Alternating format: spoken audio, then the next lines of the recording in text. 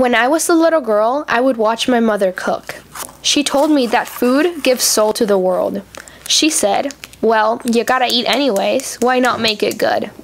I knew, at the ripe age of 7, that I wanted to cook, just like my mother. I devoted all my time to it, helping her in the kitchen until it was just me. And with time, my cooking significantly improved. I guess you could say that my recent dishes have been pretty killer.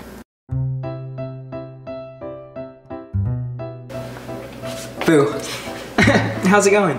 The sauce and the sides are coming along nicely, but I just can't decide what I want for the meat. Chicken? Too dry. Ham? My family hates it.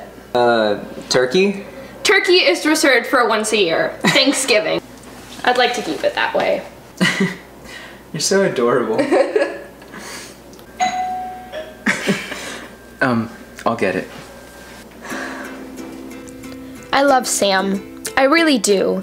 He's truly my other half. I sometimes feel silly for feeling all the things that I do, but when Sam says the exact cheesy thing that I was thinking, it reassures me. I'm a lucky girl, I tell him. He just laughs.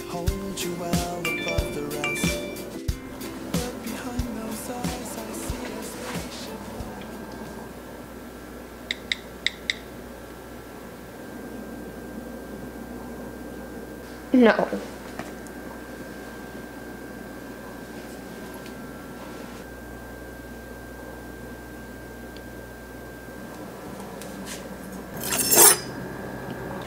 Hey, Sophia, there are 2 kids at the door selling frozen cookie dough for school. Are you okay?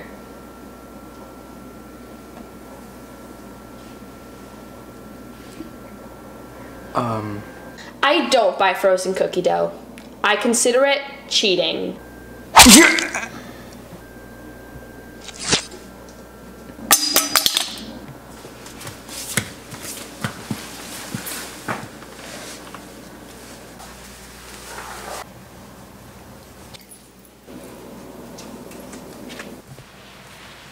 Thanks, but we're not interested.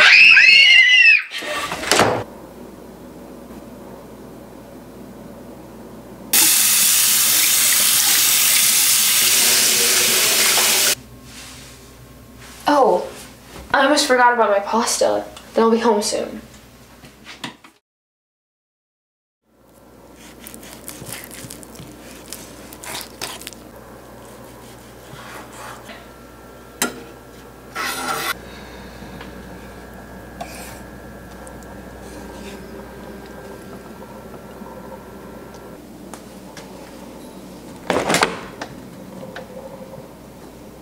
Sophia? Hey, Mom! When's dinner gonna be ready? Oh, I'm just finishing. It'll be ready soon. Oh, Good, okay. I'm starving.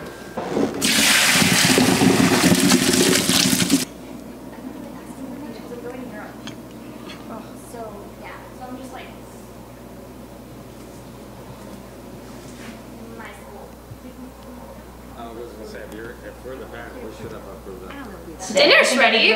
Oh. Oh, wow. So this looks delicious. What kind of meat did you use? It's exotic. I picked it up at the market the other day. I've actually already forgotten the name. Oh, okay. Well, make sure you write it down in your recipe book. By the way, where's Sam? Wasn't he supposed to be here for dinner? Yeah. He couldn't make it. Oh, that's unfortunate. Yeah. Well, maybe next time. Yeah, next time. I really cannot wait for next Tuesday, your cooking night. It's gonna be delicious. Can't wait.